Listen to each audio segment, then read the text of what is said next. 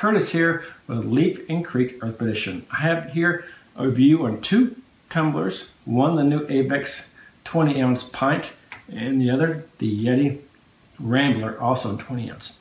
$29.99, $24.99, $5 cheaper. Over the past 24 hours, I have conducted a test with 12 cubes of ice and the same amount of water. Yeti cup here, not really any frills about it. Straight stainless, both 18/8 stainless, vacuum insulated. Standard lid here, nice thick acrylic. You got your drink lid, you got the vent hole. Basic, it says Yeti on there. That's pretty cool. And here we have the Avex.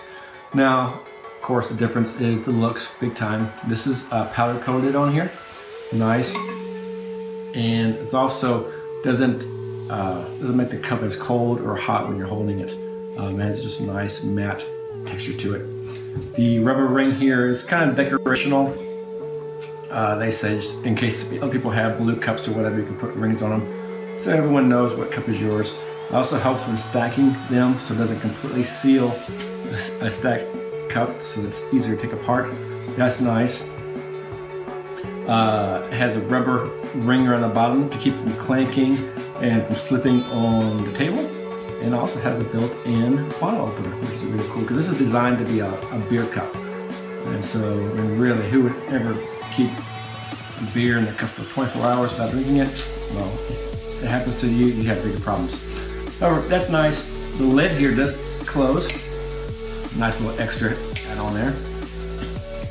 Stainless steel on the inside. You can see the wall's a little bit thinner between this one and the Yeti. The Yeti is about 1/4 inch. The Avex is about 1/8 of an inch, maybe a little more. But it doesn't seem to have any type of negative effect on ice retention.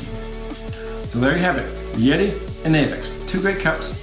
However, Avex did win out pretty superiorly to Yeti because it has all the extras, the bottle opener, the rubber, non-slip, the little O-ring here, nice matte coating, and the closable lid.